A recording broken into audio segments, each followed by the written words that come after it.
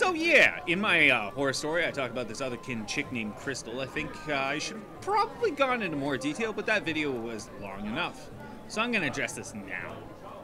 So, this one time we had a girl join in. She told us that her player character was a human sorcerer. She was lawful neutral. But the thing that caught my eye was her player character thinks that she's a dragon. She said she loved RP, which is, you know, one of my more favorite parts of D&D. It's what I really, really like. I don't do NPC voices. I do more of like a laid-back, lazy approach. Actions, attitudes, facial expressions, that kind of thing. So, the party went on this adventure. The party consisted of Crystal, the Otherkin chick that I just mentioned, Lily, the human life cleric, Thane, the Oathbreaker paladin, Lou, the dwarf Boston rogue, Watches UP, a lizard folk ranger, by far one of my favorite names, by the way, and Bird Person. He was a Air Cockra monk, and yes, he talked exactly like Bird Person from Rick and Morty. So the party were sent to a temple to find out what the hell is going on, because several small villages in the nearby area were saying that there was children missing, and some strange noises and lights and activity can be seen near the entrance of this long-forgotten temple.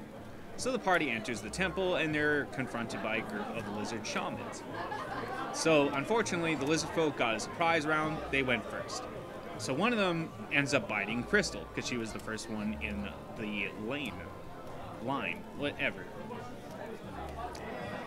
And not to mention, you know, aside from being closest, she was also really super squishy.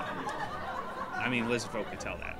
So when the lizard man bit her, she legit began to cry out in pain, like whimpering and stuff like that. Like, we were just thinking, oh man, you know, you're just really good at RP, I guess, or whatever.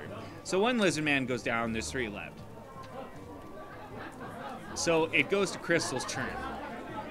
Okay. Wow, I was not prepared for this. Not prepared. So she says to me, I'm going to cast Chromatic Orb.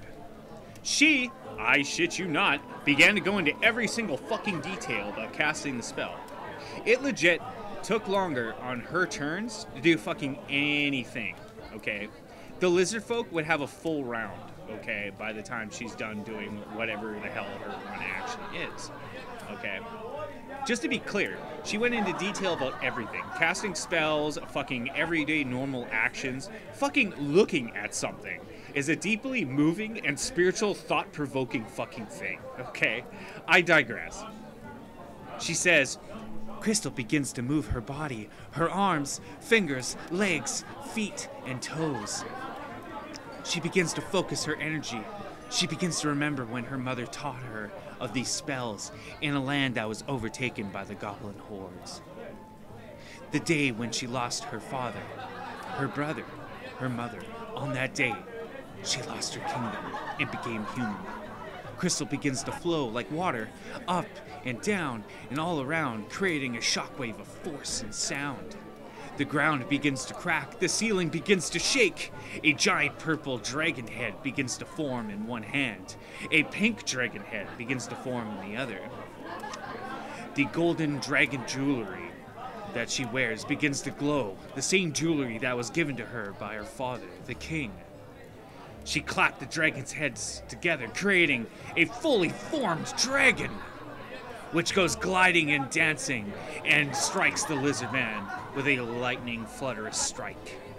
The dragon comes fluttering back into her hands to break into purple and pink dragon heads, disappearing. Crystal sheds a tear, for she will never become a full dragon. The room is silent. So I asked what appears to be in a booming voice, because she was pretty much whispering that entire fucking novel. So, what spell was that? And I immediately start giggling, because I just processed all this verbal diarrhea, right? And no joke, without skipping a heartbeat, as I start laughing, right? Thane immediately says, dude, Chromatic Orb is you just throw a fucking magic softball, dude. Stop wasting our time. It's been like 2 fucking hours for this Scrublord encounter. Holy shit. Well, the entire room started just laughing, right? I was pretty bad. But just for context, if you wondered what the spell actually looks like, you create a magic softball-sized object made out of whatever elements you want it to be. So, you know, you could have it ice, fire, lightning, poison, whatever you want there. Well, she was extremely butthurt by this point, so I say to her immediately as I started looking through her player sheet, I was like, I think it's kind of funny too that your character believes that she's a dragon. It's kind of, you know, kind of childish. You know what I mean? Because you're a sorcerer, you have dragon blood, right? Well, shit. She starts to freak the fuck out. She goes, I'm a dragon, okay? Just because you're happy with your 2 legs and yourself being stuck on the earth doesn't mean we can all be content. The room went quiet for a second. Thane began laughing so fucking hard, it began to distort his microphone. So I had to immediately mute him. So I asked her, what? She then said she couldn't talk to us about this because she was very emotional at the time and very upset, and she just didn't want to talk about it at this very moment. Me being me, I immediately said, I thought dragons had thicker scales than us 2-leggers. Well, that loony shit just fucking began and started yelling and screaming at us and all kinds of things. And one of the things that she said to me immediately gave me a red flag, which was, you people just don't understand me, okay? Just because you don't understand my high intellect. Okay. Kill yourself. If you ever say that line out loud, or you know anybody that says that shit, they're literally just trying to convince themselves that they're not retarded. Anyways, I hope you enjoyed this Tavern Tales.